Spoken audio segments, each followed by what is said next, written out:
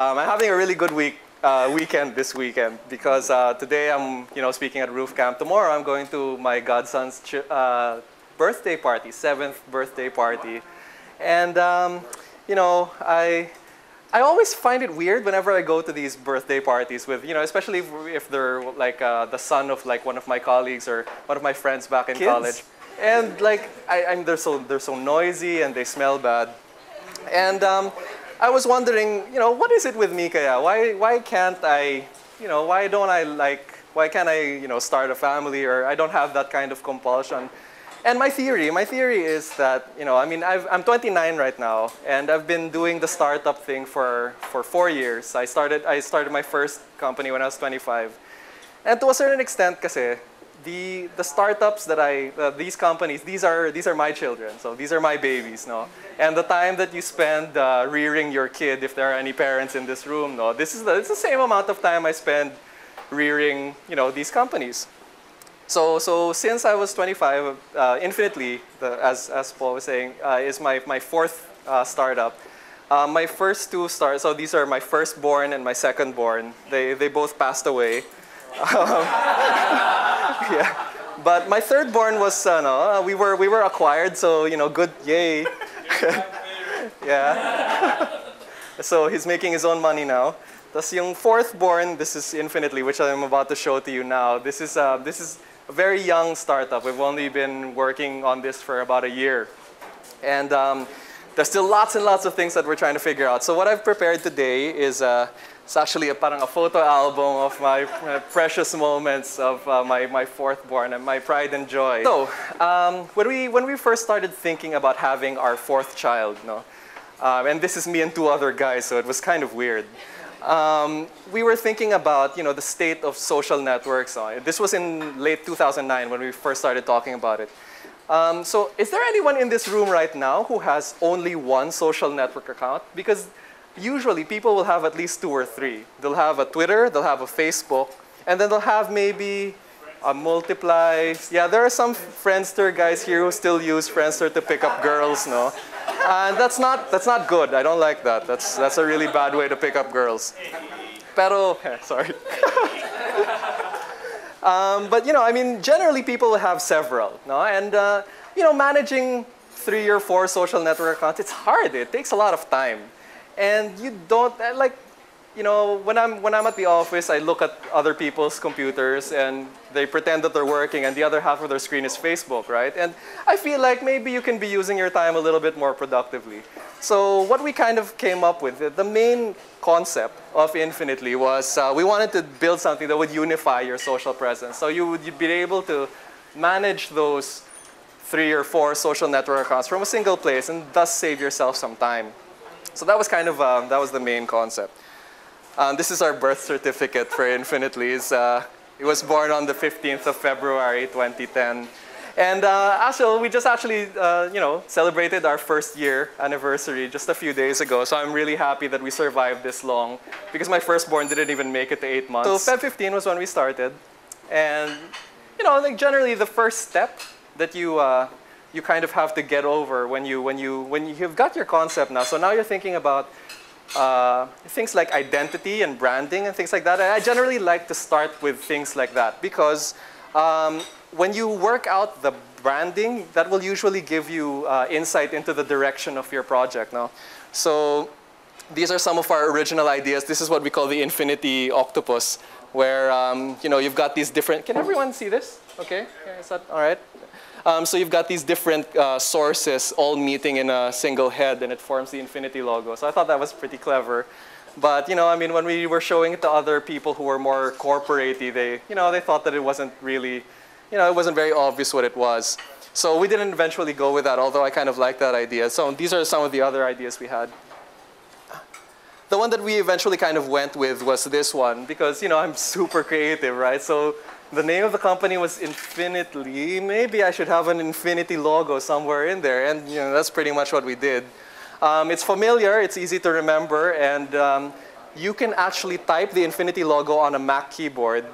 That's Alt-8, and you've got your logo that you can stick into an email, so it works really well. And so this is kind of the logo type and the logo that we went with. This is early February to, it was late February to early March when we came up with this. So after we came up with the branding, no, we started putting together our landing page. So our very first landing page came out in March of 2010. And so you've got the logo there, the name of your company, and then the tagline, which was unifying your social presence, I hope you can read that. And that was kind of how we wanted to position ourselves. And here, the text here, it says yourmeme.infinite.ly, and then above and below that, you've got words like movie, club, band, show, event, and launch. This is launch there. And so if there's one thing that you can take away from this landing page, is that we had no idea what we were doing. Like, we were just gonna do everything. That's what we wanted to do. And that's a really bad idea for a startup. Now, that's like one of the worst things you can do. You need to be really focused. And we learned this we learned this fairly early on. We were a small team. We still are. There were 7 of us at the time. So we were not a very large team by all standards. Pero by Philippine startup standards, that's actually, we were pretty huge now, I guess. Because the first startup I was in, there was 3 of us. So, there you go. Anyway, so pretty soon after this landing page came out, we started really thinking again about what we really wanted to do. Now, just be more specific about the business direction of the company. Because I'm an art major, and this is the only time I can break out a pencil and actually pretend that I'm still making art. So, I mean, as you can see, it's wonderful. Now, it's like, this is 5 years in fine arts for you. And yeah, and this is, and I know that you cannot understand a single thing on there, but it was awesome when I was drawing it out. Anyway, whatever. So I just wanted to show what the first step in the design process was. Okay, so back to kind of focusing the idea now. So very early on, we started thinking about the notion of using Infinitely as a tool that we could then sell to agencies. So here's the use case now. Big companies like, say, Globe or Smart or Cafe Alfonso, they will have like digital agencies handling their social presence. And I mean, you've got like Twitter, Facebook, and Flickr. I'm sure these guys have, it takes time. Advertising agencies don't like having to do these things, one at a time. If you could like give them a tool set that aggregates all of it in one place, then so much the better for them. So that was kind of the, that was the direction we wanted to go in. But again, trying to target agencies, kasi there's a lot of implications there. For one thing, you have to be really stable. The product has to be really stable. The product has to be enterprise ready, which means you have to have lots and lots of stuff that was hard to build, and that's the technical term for it. So very soon after that, we came up with a new landing page that was a little bit more focused on the whole business dev thing. No?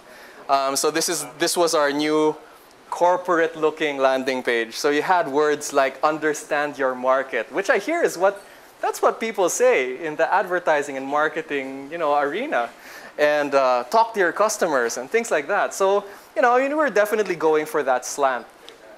And, it's boring. It's not the most exciting thing ever, and I'm not sure my mom would understand it if I showed her this.